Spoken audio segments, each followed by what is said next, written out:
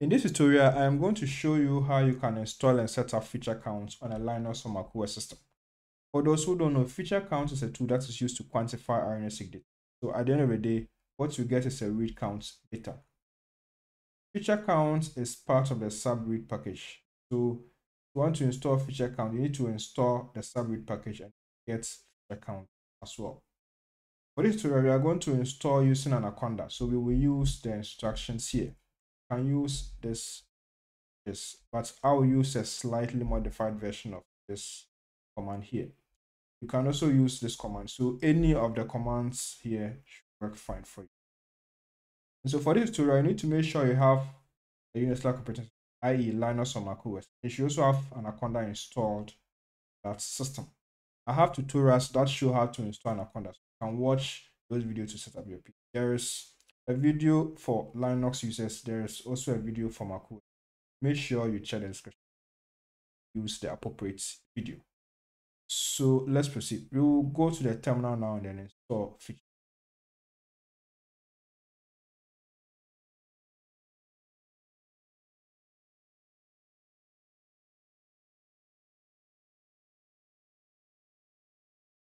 Okay, I am on the terminal now. Again, make sure you have installed Anaconda. Instructions for installing Anaconda can be found in the description.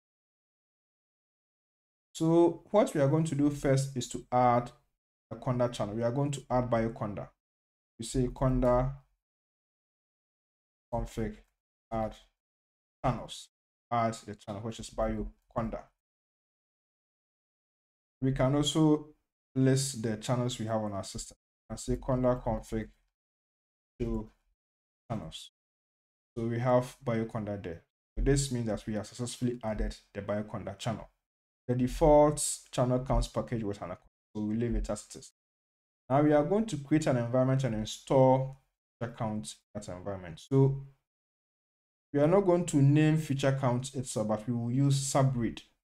So we will say conda create -n to indicate the environment name. Then we are going to give the name of the environment. So we say RNA Seq.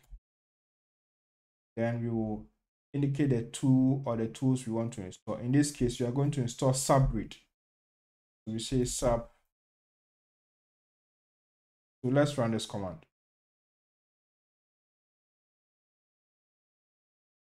We will now type Y to confirm. Then Conda will download all the necessary packages and install them for us. So let's wait for Conda to come. Okay, Conda has successfully installed the subread package. So we now have access to FeatureCount as well. So if you want to use FeatureCount, you need to make sure you have activated the environment in which you installed it. In this case, ours is RNA Seq. So if you want to use FeatureCount, you have to use this command to activate the environment and run it. If you want to deactivate the environment, you can use this one. So let's test FeatureCount. So this means we have to activate the environment. In case you have forgotten the name of the environment, you can say conda env list. This will list the environment you have and you can choose the one that you want. In this case, we are using RNA Seq. So I will say conda create RNA Seq. And then we will execute the command. So we now have our environment activated. So we can run FeatureCount command. We will just type FeatureCount. So we will say FeatureCounts.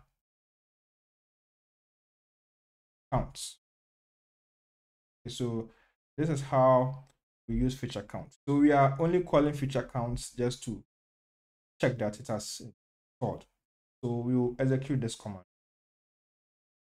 Perfect. So now we have successfully installed FeatureCount. So this is how you use Anaconda to install FeatureCount. So if you are done using FeatureCount, you can deactivate the environment by saying conda deactivate. So that's how we do it. So anytime you want to run FeatureCount again, you just have to activate the environment.